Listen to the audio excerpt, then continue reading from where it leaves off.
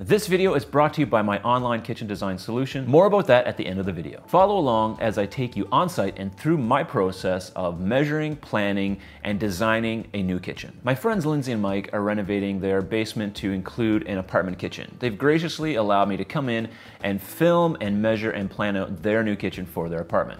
Thanks, guys. First thing I like to do is draw a rough sketch of the space that we're working with so that I can put all my measurements on and keep everything organized so that when I transfer these measurements to my design program, everything's neat and orderly and I can make sense of what I did. It also helps to take some pictures. This could be jotted down on anything, but I highly recommend graph paper or paper of some sort at least. We have these rectangles now in our pockets that take pictures, so whatever you write this on, whether it's on your hand, on a piece of wood, on a piece of paper, take a picture of it. It's in your computer, you'll have it. But it is nice to actually have a physical piece of paper that you can write notes on. This doesn't need to be anything spectacular, as long as the measurements are accurate and you have a rough idea of what the space looks like. This is as spectacular as it gets. And the sink's going somewhere here. We're not going to get it centered. Somewhere under the window, yeah. Okay. Right, like. I mean, I'd consider sink? a dishwasher. I just don't think there's enough space. Yeah, I think you're right.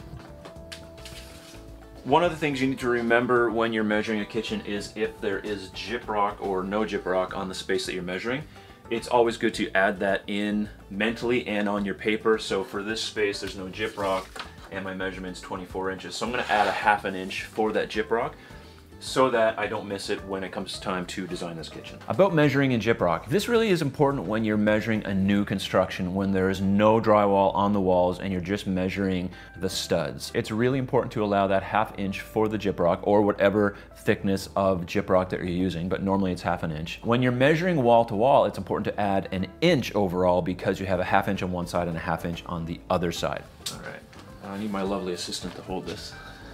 Now I'm the lovely assistant.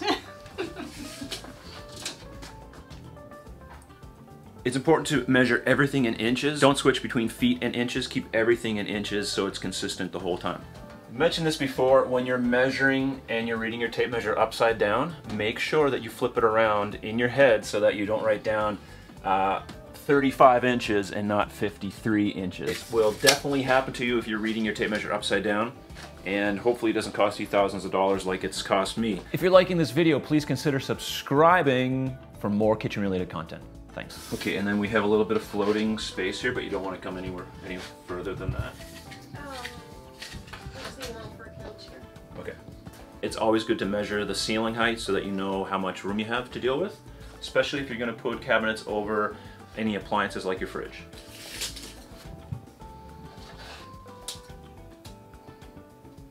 You'll see that I'm measuring the ceiling in a few different places to get an idea of how level the ceiling is overall. I want to find a low point if we're installing. This comes in really, really handy when you're installing to the ceiling, because if the ceiling's not level, it's very important that you know that before you start installing so that you can plan ahead for that. This particular kitchen is not going to the ceiling, but it's a good practice to always measure your ceiling heights. And along with that, know what type of flooring the customer is installing, because normally, not all the time, but a lot of the time, the cabinets are going to be installed on the floor, and if there's no floor in the room at the time, you need to allow for that measurement. If the client has their appliance sizes, it's very important to know what they are, obviously, and if they don't know their appliance sizes before anything is ordered, you have to make sure you know what the appliance sizes are. You can't take it for granted because appliances all come in different dimensions, especially refrigerators. I've talked about it before. There's nothing worse than getting that refrigerator in the space and to realize that it doesn't fit. So make sure you get those measurements accurate before you start ordering, and definitely before you start installing.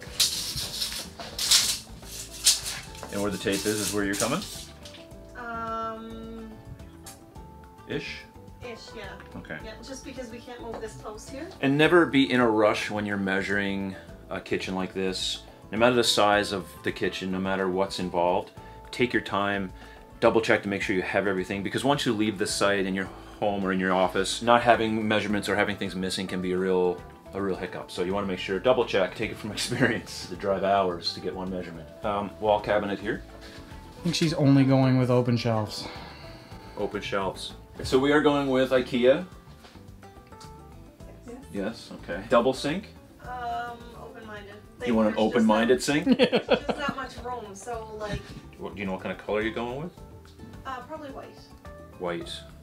White kitchens. See, white kitchens are timeless. Let me tell you something about white kitchens. They're not going away, people. Year on year on year, white kitchens are just taking down the industry. They're just never going to go away. So as you can see, this space is pretty small. Our mission is to make it as functional as possible. Remember, you want your kitchen to work for you. You don't want to have to be working in your kitchen. And no matter the size of the kitchen, it is possible to make it functional. Never sacrifice function. Put as much thought and effort into creating the space to be as functional as possible as you can. Microwave range hood. Maybe. Do do do do do. But I watched a video and I thought those weren't. There's this guy I know on the internet that says you should never have a microwave range hood, and you should watch one of his videos. I'll link to it in the description below if you want to see that video. I highly recommend not going with those. Anyway. Did you know that IKEA's cabinets are all an 1/8" bigger than what they claim it is? So like if it's a 18-inch drawer, it's 18 inches and 1/8. Now I know more and I'll look even more knowledgeable. Yeah, you do. One thing to remember when you're talking about IKEA. Hold on, I'm gonna put it up. He's doing this right now. Since this client is going with IKEA, one thing you need to remember is that IKEA's cabinets are 1/8 of an inch wider than they say they are. So an 18-inch drawer bank is actually 18 inches and 1/8. And that doesn't sound like a lot, but on a run of 128 inches, that can add up. So keep that in mind when you're purchasing IKEA cabinets. It is a lot easier for you and for me to go into a design program and change an entire kitchen layout. Super, super easy. Once it's installed, not that easy. That's why I always recommend getting as many design options as possible for the space. Even if they don't even make sense or they wouldn't really work that well or you don't like them, that's fine. At least you have all the options and you know everything. Plus it helps you visualize your kitchen space. The next step is to draw this up in my design software to get a 3D rendering and a floor plan so that the client can approve. It's always good when you're dealing with clients that you let them have the control. It's their kitchen, it has to be what they want. My job is to recommend, but it's also my job to give them the kitchen that they're asking for. There's a bit of give and take between what the client wants and what is actually going to work or is needed in the kitchen. And you have to be mindful of that. It's not just about what the designer wants to put in and what's going to look nice, and it's not just what the client is thinking and dreaming is going to work. There has to be a little bit of back and forth to get the kitchen space to be functional and workable. Here we are inside the design program. All the wall measurements are added in, the window, and all the cabinets. And this is the agreed upon layout that the client and I came to. One of the things we came across is that they had a 36-inch wide fridge, which was really overpowering in this space. And so through the design process and showing them the different options that they had, we decided that a 30-inch fridge would work best because of the small footprint of this kitchen overall. Here's a picture of the final layout that they decided upon. They have their open shelves, some wall cabinetry.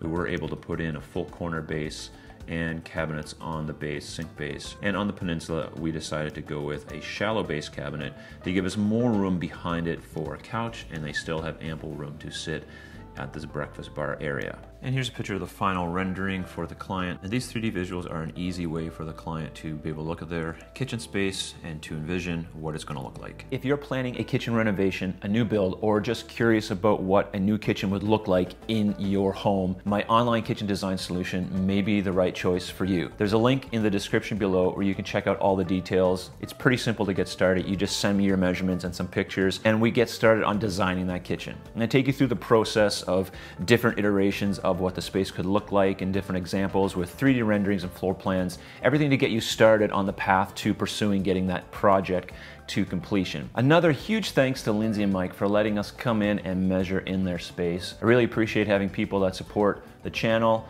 Thank you so much if you've subscribed and liked this video. We'll see you soon.